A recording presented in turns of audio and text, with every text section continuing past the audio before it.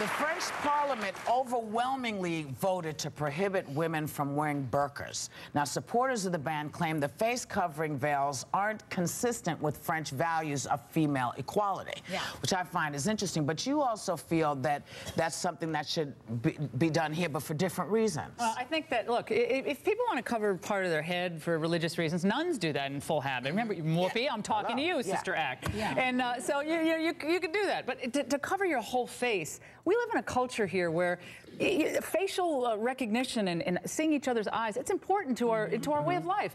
Also for national security reasons, Every time we go to a public place, we're photographed dozens and dozens of times. We need to see who's going in to public places and why. But they're saying this is for the purpose of they're saying it's for the purpose of assimilation. So if it is for the purpose of security, I think they should be clear about why they're doing it. And if we asking Laura why she felt like that. I think it's two reasons: security and our country. I mean, we exist as a country because we're talking about. I know, but I'm talking about why it hasn't happened here yet. I mean, this controversy hasn't gotten here because most American Muslims do assimilate into our society. And this controversy hasn't gotten here because most American Muslims do assimilate into our society.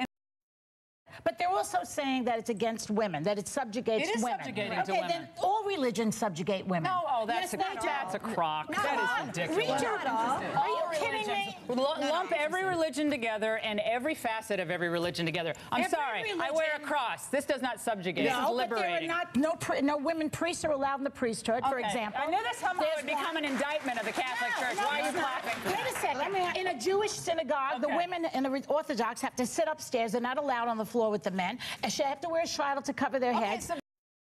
This is liberating. But there are no women priests are allowed in the priesthood, for example. I knew this somehow would become an indictment of the Catholic Church. Why are you clapping? Wait a second. In a Jewish synagogue, the women in the Orthodox have to sit upstairs. They're not allowed on the floor with the men. And they have to wear a shroud to cover their heads.